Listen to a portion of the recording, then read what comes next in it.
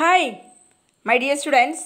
എൻ്റെ ലക്ഷ്യം നിങ്ങൾക്കൊരു സർക്കാർ ജോലി എന്നുള്ള ഈ ഒരു PSC ക്ലാസ് സെഷനിലേക്ക് എല്ലാ വിദ്യാർത്ഥികൾക്കും സ്വാഗതം. ഇന്നത്തെ സബ്ജക്റ്റ് മാറ്റർ 5-year പ്ലാൻ ആണ്. പഞ്ചവത്സര പദ്ധതികൾ. എക്കണോമിക് പ്ലാനിങ്ങിൻ്റെ ഇന്ത്യയിൽ ആവിഷ്കരിച്ച പഞ്ചവത്സര പദ്ധതികളുടെ പിതാവ് എന്നറിയപ്പെടുന്നത് ആരെയാ? Sir M Visvesvaraya. Sir M. Vishweswaraya is known as the father of economic planning in India. അദ്ദേഹത്തിൻ്റെ ടെക്സ്റ്റിൻ്റെ പേര്, അദ്ദേഹം ഒരു ടെക്സ്റ്റ് ബുക്ക് എഴുതിയതിൻ്റെ പേര് planned economy for India.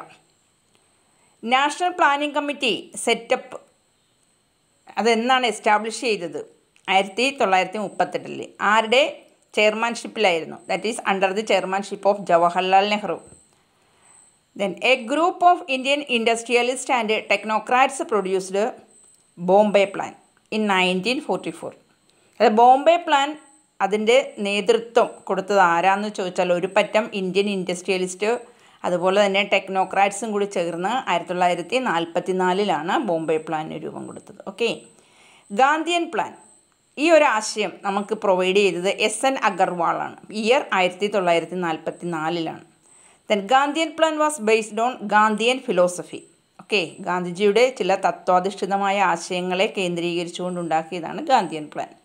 Then MN Roy, അദ്ദേഹം ആരാണ്? He presented the peoples plan in 1945. 1945 ജനങ്ങളുടെ പദ്ധതി എന്ന തരത്തിലെ ഒരാശയം present ചെയ്തയാളാണ് MN Roy. People's plan. അടുത്തത് Sarvodaya plan. That was given by Jayaprakash Narayan, year 1950. Then Planning Commission എന്നാണ് നിലവിൽ വന്നത്? 15th March 1950 by a resolution of Government of India. India government പാസ്സാക്കിയ റെസൊല്യൂഷൻ്റെ അടിസ്ഥാനത്തിലാണ് 1950 March 15 പ്ലാനിംഗ് കമ്മീഷൻ നിലവിൽ വന്നത്. പ്ലാനിംഗ് കമ്മീഷൻ യഥാർത്ഥത്തിൽ അതെങ്ങനെയുള്ളൊരു ബോഡിയാണ്? അതൊരു അഡ്വൈസറി ബോഡിയാണ്. ഓക്കെ, അടുത്ത ചോദ്യമല്ല, ആ ഒരാശയമാണ്. Jawaharlal Nehru was the first chairman of the planning commission. ചോദ്യം എന്താണ്? പ്ലാനിംഗ് കമ്മീഷൻ്റെ ആദ്യത്തെ ചെയർമാൻ ആര്? ജവഹർലാൽ നെഹ്റു. അടുത്തത് first deputy chairman of planning commission was Gulzari Lal Nanda. Planning കമ്മീഷൻ്റെ ആദ്യത്തെ ഡെപ്യൂട്ടി ചെയർമാൻ ആരാണ്? Gulzari Lal Nanda. Then the idea of 5-year plan was adopted from Soviet union. അപ്പം നമ്മുടെ പഞ്ചവത്സര പദ്ധതി, ആദ്യത്തെ പഞ്ചവത്സര പദ്ധതി, ആ പദ്ധതി എന്നുള്ള ആശയം, പഞ്ചവത്സര പദ്ധതി എന്നുള്ള ഒരു ആശയം എവിടെ നിന്നുമാണ് നാം സ്വീകരിച്ചത്?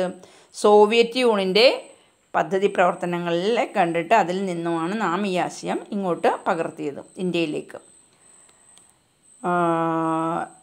ലോകത്തിൻ്റെ നെറുകയിലേക്ക് ഈ ഒരു ആശയം ആദ്യമായി കൊണ്ടുവന്നത് 1928 ജോസഫ് സ്റ്റാലിൻ ഇൻട്രൊഡ്യൂസ് ചെയ്തതാണ്. First year plan in the world.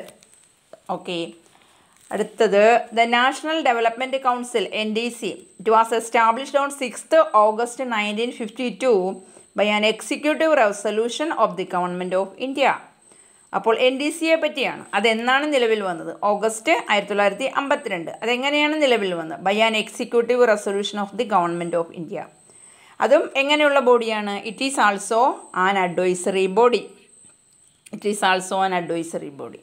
Okay, പഞ്ചവത്സര പദ്ധതികൾക്ക് അന്തിമ അനുമതി നൽകുന്നത് ദേശീയ വികസന സമിതിയാണ്, NDC ആണ്. ഓക്കെ, ഇത്രയുമാണ് കോമൺ ആയിട്ട് പഞ്ചവത്സര പദ്ധതിയെപ്പറ്റി പറയാനുള്ളത്. Then first 5-year plan 51 to 56. The first 5-year plan നിലവിൽ വന്ന് എന്നാണെന്നുള്ളതാണ് അവിടെ നിന്ന് മനസ്സിലാക്കുക. 51 തൊട്ട് 56 വരെയുള്ള പീരീഡിലാണ്. First prime minister of India Jawaharlal Nehru. He presented the first plan to the Parliament of India on 18th December 1951. The first 5-year plan addressed mainly the agrarian sector, including the investment in dams and irrigations. ആദ്യത്തെ പഞ്ചവത്സര പദ്ധതി 51 December 8 തുടങ്ങി കൂടുതൽ പ്രാധാന്യം കൊടുത്തത് അടിസ്ഥാന മേഖല എന്ന രീതിയിൽ കൃഷിയും അതുപോലെ തന്നെ ഡാംസ് ആൻഡ് ഇറിഗേഷൻ്റെ വികസനത്തിന് വേണ്ടിയാണ് എന്നുള്ളതാണ്. Okay, this 5-year plan was based on the ഹറോഡ് Domar model. അതായത് ഓരോ പഞ്ചവത്സര പദ്ധതിയും ഓരോ മോഡലിനെ അടിസ്ഥാനപ്പെടുത്തിക്കൊണ്ടാണ്. അപ്പോൾ ആദ്യത്തെ പഞ്ചവത്സര പദ്ധതി ഏത് മോഡലിൻ്റെ അടിസ്ഥാനത്തിലാണ്? ഹറോഡ് ഡോമർ മോഡൽ. ഓക്കെ, അടുത്തത് community development programme and family planning programme was introduced ഏത് പീരീഡിലാണ്? ഫസ്റ്റ് 5 year പ്ലാനിൽ. Then ബക്ര dam and ഹീരാക്കുഡ് dam wear initiated ഏത് പീരീഡിൽ? ഫസ്റ്റ് 5 year പ്ലാനിൽ. ദെൻ അടുത്തത് the university grant commission UGC it was established during first 5 year plan. Next the university grant commission was established year ആണ് ചോദിക്കുന്നത് in 1953. അടുത്തത് at the end of the plan period in 1956 5 Indian Institutes of Technology was established. Indian institute of technology 5 എണ്ണമാണ് ഈ ഒരു കാലയളവിൽ ഉണ്ടാക്കിയത് 1956. അടുത്തത് the target growth was 2.1% annual gross domestic product GDPയുടെ 2.1% എന്ന രീതിയിൽ ലക്ഷ്യം വെച്ച് വാർഷിക വളർച്ച ഉണ്ടാക്കിയത്. ആ ഒരു അച്ചീവ്ഡ് ഗ്രോത്ത് ഈ ഒരു പീരീഡിൽ ഏകദേശം നേടിയെടുക്കാൻ സാധിച്ചത് the achieved growth rate was 3.6% the net domestic product of the net domestic product. Okay. Then second 5 year plan 56 മുതൽ 61 വരെ എന്തെല്ലാം പ്രത്യേകതകളാണ് നമുക്ക് പറയാൻ സാധിക്കുന്നത്? സോറി, ഇടയ്ക്കൊരു മിസ്റ്റേക്ക് വന്നു. The second 5 year plan focused on industry. വ്യവസായങ്ങൾക്ക് പ്രാധാന്യം കൊടുത്ത് പ്രത്യേകിച്ച് ഹെവി ഇൻഡസ്ട്രിക്ക്. ഈ പ്ലാൻ പീരീഡ് പ്രധാനമായിട്ടും മഹ്ലാനോബിസ് മോഡലിനെ ബേസ് ചെയ്തിട്ടുള്ളതായിരുന്നു. ഓക്കെ, ഓരോ പഞ്ചവത്സര പദ്ധതിയും ഓരോ മോഡലിനെ അടിസ്ഥാനപ്പെടുത്തിയാന്ന് പറഞ്ഞല്ലോ. അപ്പോൾ സെക്കൻഡ് പ്ലാൻ ഏത് മോഡലാണ്? മഹ്ലാനോബിസ് മോഡൽ. ഈ കാലയളവിലുണ്ടായ ഹെവി ഇൻഡസ്ട്രീസ് ഏതൊക്കെയാണ്? Hydro electric power projects, steel plants at ഭിലായിലെ Chhattisgarh, Durgapur in west Bengal, Rourkela in Odisha. All these wear established during this period.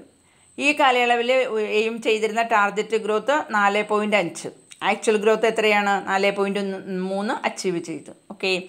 Third 5 year plan. Third 5 year പ്ലാൻ്റെ പ്രത്യേകത എന്താ? The third 5 year plan stressed agriculture and improvement in the production of grains. Food ഗ്രെയിൻസിന് importance കൊടുക്കുന്നു. Agriculture ആ ഒരു സെക്ടറിന് പ്രാധാന്യം കിട്ടുന്ന തരത്തിലുള്ളതായിരുന്നു. പിന്നെന്താ? Indo China വാർ ഈ ഒരു പീരീഡിൽ 1962 ആ പീരീഡിലാണ് ഉണ്ടായത്. അതുപോലെ തന്നെ അത് ഇന്ത്യൻ എക്കോണമിയുടെ വീക്ക്നെസ്സിന് ഇടയാക്കി എന്നുള്ളതാണ്. അതുകൊണ്ട് തന്നെ ഗവൺമെൻറ് ഈ ഒരു കാലയളവിൽ Mphasis towards the defence industry, അതുകൊണ്ട് ഡിഫൻസ് ഇൻഡസ്ട്രിക്കും ഇമ്പോർട്ടൻസ് കൊടുത്ത ഒരു പീരീഡായിരുന്നു ഇത്. മുന്നോട്ട് വെച്ച ടാർഗറ്റ് ഗ്രോത്ത് അച്ചീവ് ചെയ്യണമെന്ന് മുന്നോട്ട് വെച്ച എയിം 5.6%. ആക്ച്വൽ ഗ്രോത്ത് നേടിയത് 2.4%. ഇതിനിടയിൽ 3 ആനുവൽ പ്ലാൻസ് മുന്നോട്ട് കൊണ്ടുവന്നു. 66 മുതൽ 67, 67, 68, 68, 69 പീരീഡിലാണ് കൊണ്ടുവന്നത്. Third plan Indo Pak conflict ഉണ്ടായെന്ന് പറഞ്ഞല്ലോ. അതുകൊണ്ട് തന്നെ ഗവൺമെൻറ് പലതരത്തിലുള്ള ദൗർഭാഗ്യകരമായ പല ഇവൻസിന് സാക്ഷ്യം വഹിക്കേണ്ടി വന്നിട്ടുണ്ട്. Due to the miserable failure of the third plan and Indo Pak conflicts the government was forced to declare plan holidays. അപ്പോൾ ഈ കാലയളവിലിടയിലാണ് ഒരു പ്ലാൻ ഹോളിഡേ വന്നു. 3 പീരീഡ് ഏതൊക്കെയാണ്? 66 മുതൽ 69 വരെയുള്ള പീരീഡ്. അപ്പോൾ ഈ ഒരു പീരീഡിൽ എന്തെല്ലാം ചെയ്തു? Green revolution was started in India during this period. Then Indian green റവല്യൂഷൻ്റെ father ആരാ? Doctor M.S. സ്വാമിനാഥൻ. ഗ്രീൻ റവല്യൂഷനെ തുടർന്ന് ഇന്ത്യയിൽ ഏറ്റവും അധികം ഉൽപ്പാദനം ലഭിച്ച ധാന്യമേത? ഗോതമ്പ്, wheat. During the annual plans, the economy basically absorbed the shocks given during the third plan, making way of plant growth. അതായത് ഒരു ആസൂത്രിത വികസനം ഉണ്ടാകണം എന്ന രീതിയിൽ ഈ ഒരു ആനുവൽ പ്ലാൻസിലെ എക്കോണമി അടിസ്ഥാനപരമായിട്ട് പ്രാധാന്യം കൊടുത്തു പോന്നിരുന്നത് ഏതിന് തന്നെയായിരുന്നു? അഗ്രികൾച്ചർ മേഖലയുടെ ഇമ്പ്രൂവ്മെൻറ്റ് തന്നെയാണ് മുന്നോട്ട് വെച്ചത്. മാത്രമല്ല ഇതിനിടയിൽ കഴിഞ്ഞുപോയ യുദ്ധാനന്തര കെടുതികളെല്ലാം തന്നെ രാജ്യത്തെ സാമ്പത്തികമായിട്ട് വിഷമിപ്പിക്കുന്ന അവസ്ഥയിലൊക്കെ ഉണ്ടായിരുന്നു. അതിൽ നിന്നെല്ലാം ഓവർകം ചെയ്യാൻ വേണ്ടിയിട്ടുള്ള ഒരു പ്ലാനായിരുന്നു ഈ ഒരു period. Then fourth 5 year plan 69 to 74. Fourth 5 year പ്ലാനിൽ ആ സമയം എത്തിയപ്പോൾ 69-74 പീരീഡിൽ ഇന്ദിരാഗാന്ധി ആയിരുന്നു ഇന്ത്യയുടെ പ്രൈം മിനിസ്റ്റർ. ഇന്ദിരാഗാന്ധിയുടെ ഗവൺമെൻറ് 14 മേജർ ഇന്ത്യൻ ബാങ്ക്സിനെ നാഷണലൈസ് ചെയ്തു. ഈ കാലയളവിലെ ഇൻഡോ പാകിസ്ഥാൻ വാർ 1971 ആ ഒരു പീരീഡിലാണ് ഉണ്ടായത് എന്ന് പറയാം. 1971. ദെൻ ദ സ്മൈലിംഗ് ബുദ്ധ, ബുദ്ധയുടെ ചിരിക്കുന്ന പ്രതിമ. The smiling Buddha was the first nuclear test explosion by India on May 1874 ആയിട്ട് പൊക്രാൻ. ഈ ഒരു ഐഡിയ അല്ല, അത് മറിച്ച് വേറിട്ടൊരു ലെവലാണ്. അതായത് സ്മൈലിംഗ് ബുദ്ധ എന്നത് എന്താണ്? It was the first nuclear test എക്സ്പ്ലോഷനാണ് on May 18, 1974. എവിടെയാ? At Pokhran. The plan focused on the area of self Reliance, സ്വാശ്രയത്വം, സ്വയം പര്യാപ്തത എന്നൊക്കെ പറയില്ലേ? ഏതിൻ്റെ അടിസ്ഥാനത്തിൽ? In terms of financial resources and technological inputs. അടുത്തത് target growth rate was 5.6%. Achieve ചെയ്തത് 3.3% ആണ് ഈ കാലയളവിൽ അച്ചീവ് ചെയ്യുവാൻ സാധിച്ചത്. Okay. Then 5th 5-year plan 74-79. 5th 5-year plan കൂടുതൽ ഇമ്പോർട്ടൻസ് കൊടുത്ത എംപ്ലോയ്മെൻറ്റും അതുപോലെ തന്നെ പോവർട്ടി അലീവിയേഷനുമായിരുന്നു. ദാരിദ്ര്യ നിർമ്മാർജ്ജനം, തൊഴിൽ. കൂടുതൽ മറ്റു തരത്തിൽ സ്വാശ്രയത്വം അഗ്രികൾച്ചറൽ മേഖലയുടെയും ഡിഫൻസ് മേഖലയ്ക്കും കൂടുതൽ പ്രാധാന്യം കൊടുത്തു. ഇലക്ട്രിസിറ്റി സപ്ലൈ ആക്ട് അത് അമെൻഡ് ചെയ്തു, അത് ഭേദഗതി ചെയ്തു 1975. The Indian National Highway System was introduced during this period. The famous slogan garibi ഘട്ടാവോ, അതായത് പോവർട്ടി, ദാരിദ്ര്യമില്ലായ്മ ചെയ്യുക എന്നത്, അതാരാണ് കൊണ്ടുവന്നത്? Indira Gandhi. It was launched during the 5th 5-year plan. Okay. Then 20 point programme, 20 പരിപാടിക്ക് രൂപം കൊടുത്തതും ഇന്ദിരാഗാന്ധിയാണ് 1975. അതേപോലെ integrated child development services ICDS, അത് കുട്ടികളുടെ ഡെവലപ്മെൻറ്റിന് വേണ്ടിയിട്ടാണ്. 6 വയസ്സിന് ഇടയിലുള്ള 6 വയസ്സിന് താഴെയുള്ള കുട്ടികൾക്ക് വേണ്ടിയിട്ട് അത് 1975 ഒക്ടോബർ 2 അത് നിലവിൽ കൊണ്ടുവന്നത് ഇന്ദിരാഗാന്ധി ഗവൺമെൻറ്റിൻ്റെ കാലത്താണ്. പിന്നെ ടൂറിസം എക്സ്പാൻഡ് ചെയ്തതും ഈ ഒരു പീരീഡിലാണ്. അച്ചീവ് ചെയ്യാനായിട്ട് ഉദ്ദേശിച്ച റേറ്റ് 4.4% ലക്ഷ്യം വെച്ചിരുന്നത്. എന്നാൽ വളർച്ചാ നിരക്ക് ആക്ച്വലായിട്ട് യഥാർത്ഥത്തിൽ നേടിയത് അതിൽ ഇത്തിരി കൂടി കൂട്ടി നേടാൻ പറ്റി, 4.8% നേടാൻ സാധിച്ചു എന്നുള്ളതാണ്. ഇതിന് ശേഷം 1978-80 പീരീഡിലാണ് ഇവിടെ ഒരു റോളിംഗ് പ്ലാൻ അഡോപ്റ്റ് ചെയ്തത്. അത് Janata party government 5th 5-year പ്ലാനിനെ അവർ സ്വീകരിച്ചില്ല. ആ ആശയത്തെ അവർ എതിർത്തു. അവർ പാർട്ടിയിൽ അധികാരം കിട്ടിയപ്പോഴേക്കും നിലവിലുള്ള ആ ഒരു പദ്ധതിയെ അവരങ്ങ് മാറ്റി, എന്നിട്ട് അവരുടെ രീതിയിലുള്ള മറ്റൊരു 6th 5-year പ്ലാൻ എന്ന രീതിയിൽ കൊണ്ടുവന്നപ്പോൾ 78 തൊട്ട് 80 വരെയുള്ള പീരീഡാണ്. ഈ പീരീഡിൽ അവരായിട്ട് കൊണ്ടുവന്ന ജനതാ പാർട്ടി ഗവൺമെൻറ് കൊണ്ടുവന്ന പ്ലാനിനെയാണ് റോളിംഗ് പ്ലാൻ എന്ന രീതിയിൽ വന്നത്. So this plan was again rejected by the Indian national Congress. ഇങ്ങനെയുണ്ട്. ജനതാ പാർട്ടി ഗവൺമെൻറ് രൂപം വന്നു, അവരുടെ ഗവൺമെൻറ് വന്നപ്പോഴേക്കും അവർ നിലവിലുള്ളത് മാറ്റി റോളിംഗ് പ്ലാൻ കൊണ്ടു. പക്ഷെ പിന്നീട് അവരുടെ അധികാരം അങ്ങ് പോയി. വീണ്ടും അത് ഇന്ത്യൻ നാഷണൽ കോൺഗ്രസ് വന്നപ്പോൾ അവർ റിജക്റ്റ് ചെയ്തു 1980. എന്നിട്ട് വീണ്ടും എന്ത് ചെയ്തു? വീണ്ടും 6th പ്ലാൻ പുനരാരംഭിക്കുകയാണ് ചെയ്തത്. ഓക്കെ. അങ്ങനെ 6th 5-year പ്ലാൻ നോക്കുമ്പോൾ 80 തൊട്ട് 85 വരെയുള്ള പീരീഡാണ്. ഈ കാലയളവ് കൂടുതൽ ഇമ്പോർട്ടൻസ് കൊടുത്തത് focused on the increase in national income, modernisation of technology, ensuring the continuous decrease in poverty and unemployment, population control through family planning. Then again next point പറയാൻ, national rural employment programme develop ചെയ്യുക. 1980 NREP എന്നുള്ള ഒരു പ്രോഗ്രാമിന് രൂപം കൊടുത്തു. അതുപോലെ rural landless employment guarantee programme നിലവിൽ വന്നു. ഇവയെല്ലാം തന്നെ 6th 5-year പ്ലാനിൽ വന്നതാണ്. ടാർഗറ്റ് ഗ്രോത്ത് മുന്നോട്ട് വെച്ചത് എത്ര ശതമാനം വളർച്ച വേണമെന്ന 5.2%. ആക്ച്വൽ ഗ്രോത്ത് റേറ്റ് എന്ന് പറയുന്നത് 5.66%. ഇത് ഒരുപക്ഷെ ചോദിക്കും, 5th 5-year പ്ലാനിൽ ഏതെങ്കിലും ഒരു പീരീഡ് എന്നിട്ട് ആ പീരീഡിൽ ഇന്ത്യ നേടിയ വളർച്ചാ നിരക്ക് എത്രയായിരുന്നു, അങ്ങനെ ചോദിക്കും. ഓക്കെ. ഇനി പറയുന്ന 7th 5-year പ്ലാനാണ്. ഈ 7th 5-year പ്ലാനിൻ്റെ പ്രത്യേകത എന്ന് പറഞ്ഞിട്ടുണ്ടെങ്കിൽ പ്രധാനമായിട്ടും ഫുഡ് ഗ്രെയിൻസിൻ്റെ പ്രൊഡക്ഷൻ ആക്സിലറേറ്റ് ചെയ്യുക എന്നതായിരുന്നു ഉദ്ദേശം. എംപ്ലോയ്മെൻറ്റ് ഓപ്പർച്യൂണിറ്റീസ് ഇൻക്രീസ് ചെയ്യണം, അതേപോലെ തന്നെ പ്രൊഡക്ടിവിറ്റി ഇൻക്രീസ് ചെയ്യണമെന്ന് ലക്ഷ്യമിട്ടിരുന്നു. The plan was very successful as the economy recorded 6% growth rate against targeted 5%. അതായത് ലക്ഷ്യം മുന്നോട്ട് വെച്ച ടാർഗറ്റ് 5% ആണെങ്കിലും അവിടെ ആ ഒരു പീരീഡിൽ 6% വളർച്ചാ നിരക്ക് ഉണ്ടാക്കാൻ സാധിച്ചു. ഈ ഒരു കാലയളവിൽ 1989 ഏപ്രിൽ 1 പുതിയൊരു പ്രോജക്റ്റ് നിലവിൽ വന്നു. ജവഹർ റോസ്ഗാർ യോജന തൊഴിൽദാന പദ്ധതിയാണ്. അത് നാഷണൽ റൂറൽ എംപ്ലോയ്മെൻറ്റ് പ്രോഗ്രാമിനെ മെർജ് ചെയ്തുകൊണ്ട് അതിനെ ലയിപ്പിച്ച് വേറൊരു രൂപത്തിലേക്ക് കൊണ്ടുവന്നതാണ് ജവഹർ റോസ്ഗാർ യോജന എന്ന പേരിൽ. അതേപോലെ മെർജ് ചെയ്ത് വേറെന്ത് കൂടി കൂട്ടിച്ചേർത്ത റൂറൽ ലാൻഡ്ലെസ് എംപ്ലോയ്മെൻറ്റ് ഗ്യാരണ്ടി പ്രോഗ്രാമും എന്ന രീതിയിൽ. അപ്പോൾ ഇങ്ങനെ മെർജ് ചെയ്ത് കൊണ്ടുവന്ന ഒരു പ്രോഗ്രാമായിരുന്നു ജവഹർ റോസ്ഗാർ യോജന എന്ന് പറയുന്നത്. ഓക്കെ, ആനുവൽ പ്ലാൻ വീണ്ടും വന്നു 90-92 പീരീഡിലെ. 8th പ്ലാൻ എന്ന് പറയുമ്പോഴേക്കും that could not take off 1990 due to the fast changing political situation at the centre and the years 1990-91 wear treated as annual plan. അതായത് ഈ ഒരു പീരീഡ് 90 തൊട്ട്, അതായത് 90-91 പീരീഡ്. 8th പ്ലാൻ തുടങ്ങേണ്ടത് ഏതാണ്? 90-ലാണ്. പക്ഷെ അത് തുടങ്ങിയില്ല.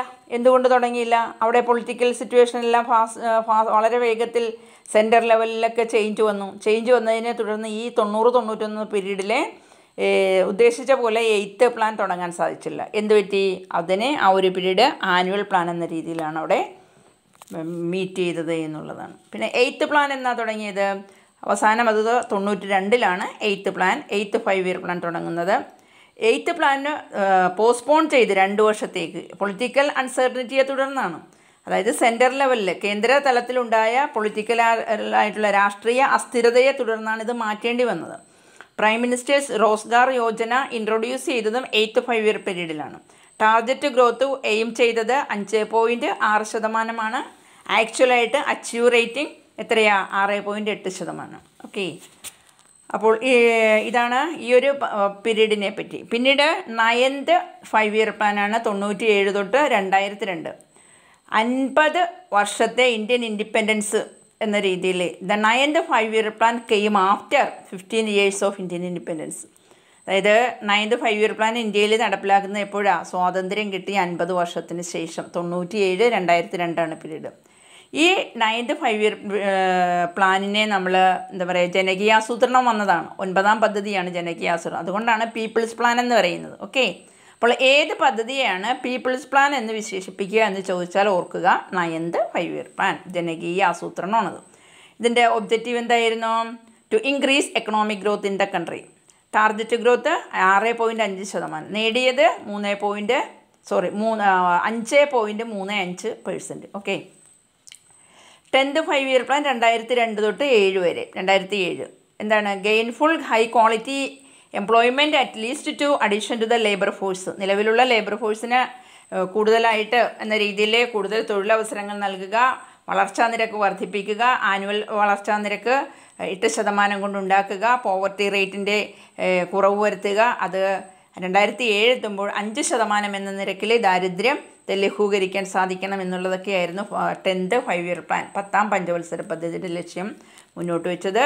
അവിടെ എയിം ചെയ്തിരുന്ന നേടണമെന്ന് വിചാരിച്ച ടാർഗറ്റ് ഗ്രോത്ത് റേറ്റ് 8%, ആക്ച്വലായിട്ട് നേടിയത് 7.7%. ഓക്കെ, 11th 5-year പ്ലാനിനെ സംബന്ധിച്ച് നോക്കിയാൽ 2007 മുതൽ 2012 വരെയാണ്. അവിടെയും ഒബ്ജക്റ്റീവ് 11th 5-year പ്ലാൻ എന്ന് പറയുമ്പോൾ ഗ്രോത്ത് തന്നെയാണ്, എക്കണോമിക് ഗ്രോത്ത് തന്നെയാണ് മുന്നോട്ട് വെച്ചത്. അച്ചീവ് ചെയ്യാനായിട്ട് സാധിച്ച വളർച്ച 8%, ടാർഗറ്റ് ഇട്ടത് 9% വരെ.